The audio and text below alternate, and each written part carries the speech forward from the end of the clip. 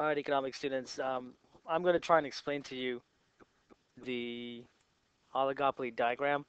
I know I tried to get through it in class, but again, this is one of those diagrams which you have to come back to and back to until it sticks, right? It's not going to be one of the easiest to cover, but again, with practice, you can get it.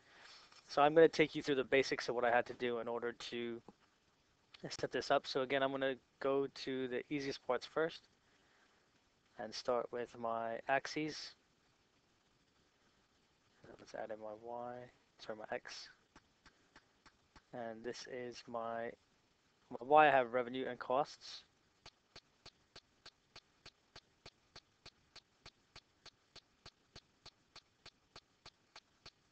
On my x, I have quantity.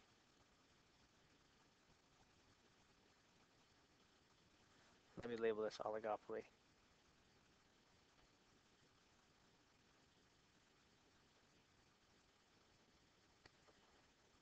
In oligopoly, we need to discuss specifically, before we even get to drawing the diagram, the theory of price rigidity. And this is more or less the fact that since firms in a oligopoly that operate in oligopoly markets are very mostly concerned with price, there isn't formally or informally level of price, well, informally or formally agreed level of price which they produce. And what we need to do is take this price out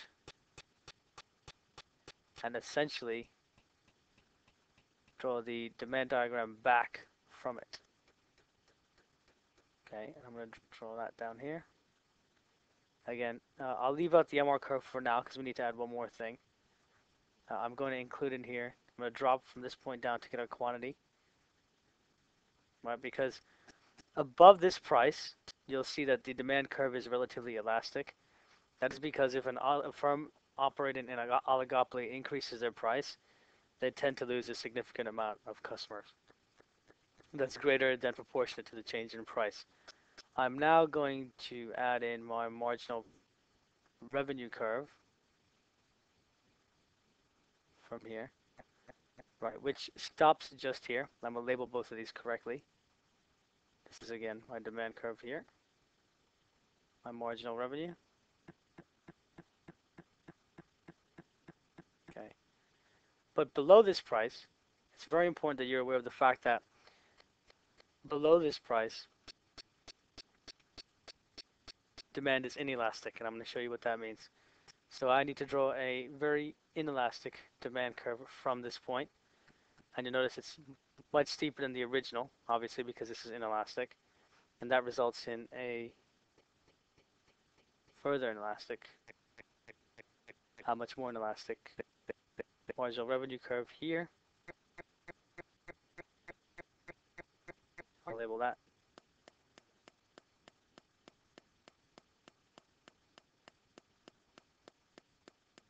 Demand, which we know is equal to average revenue. All right, so immediately, at first glance, this doesn't look very easy to understand, but I'm going to break down what's happening. All right, so what we see here by this demand curve on the top half, which looks like, is elastic. Because if we have three firms, and I'm going to just write out three firms, firm A, B, and C. All right, we're going to say they all set a price for 100 pounds. Okay, so they agree at this level of price. They sell somewhat differentiated or potentially identical products, but they know for a fact that, say for example, firm C decides to increase their price to 150. Right, so C is going to increase their price. So I'm going to put a new symbol here, PC, so because that's C's price going up. If we see what happens here.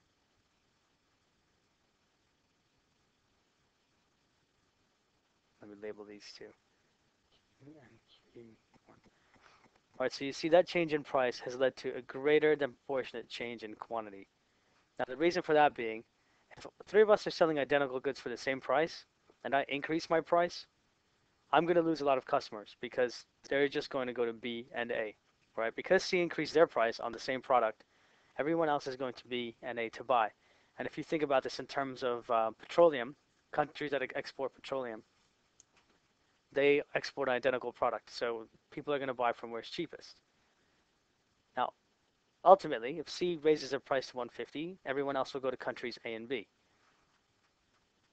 All right, so A and B are quite happy for you to take on any price increase because you'll be losing customers, they'll be getting them. So feel free to raise price. But since the three of us have agreed this price level, if a company like B comes along and says, you know what, I'm going to charge 60, and let's erase company C's. All right, so right now I have company B at 60 and A and C at 100 pounds each. Now they see what I'm up to. I've dropped my price down to 60. By dropping price by 60, what's going to happen? I'm not going to draw this in just yet. I need to explain something. By dropping my price to 60, all the customers are going to come to me. So rather than see a significant increase in the amount of customers and benefit from what you might imagine would happen, you also have to keep in mind these guys are going to react by seeing me drop to 60, and they're going to drop to 60. Right? They're immediately going to react because they don't want to lose customers, so they start dropping price.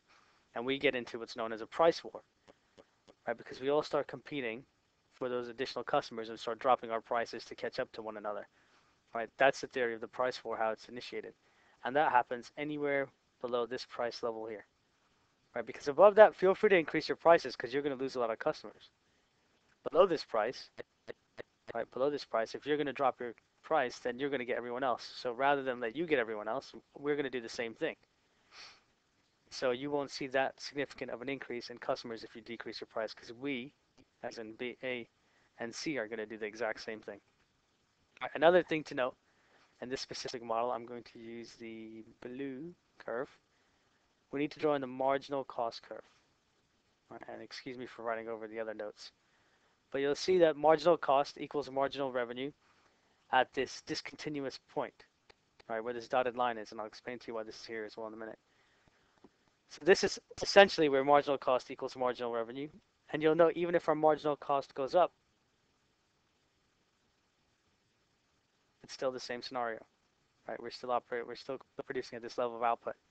Take it up to the demand curve, and then price is set there. Now you might be asking me, why is this demand curve kinked, which is what's happening here. This is all the kink of the demand curve. Well, let me highlight for you something that's happening.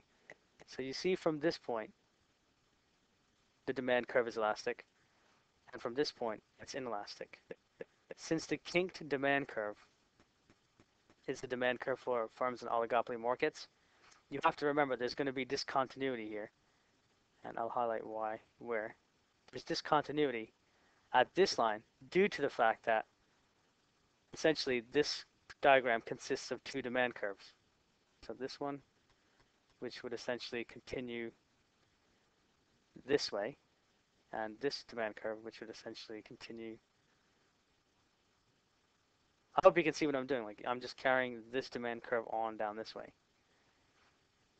So essentially what I'm doing, I should clean up this mess here. What I'm doing is extending two demand curves and showing you why there's discontinuity. Because at the point I've just mentioned where we have the vertical, the vertical line, we don't know which demand curve we're following, so obviously there's a discontinuity. The reason for that is these two demand curves intersecting at this point. So we use our marginal revenue below here and marginal revenue above here as well. And we cross marginal cost across it. Between these 2 points, it's also very important to remember, between these 2 points, we can see any change in marginal cost, and that won't impact the price we're selling at. All right, so that's your explanation for oligopoly. The other two things to note here. Let's get a clean sheet. In oligopoly,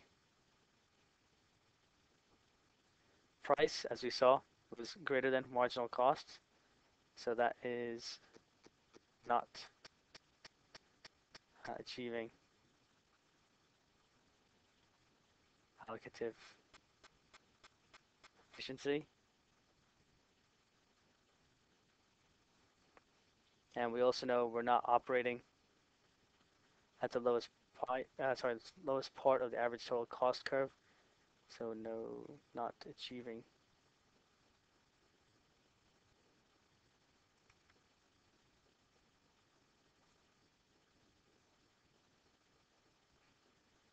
All right, so we're not achieving either efficiency. And as you can imagine, in oligopoly, generally they're not producing at the lowest point of the average cost curve.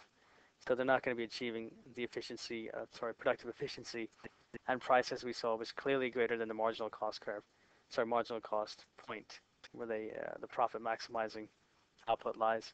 So they're not achieving allocative efficiency. If there's any part of this you didn't get, go back and review it. And I'm also going to attach a link to any additional videos I find helpful.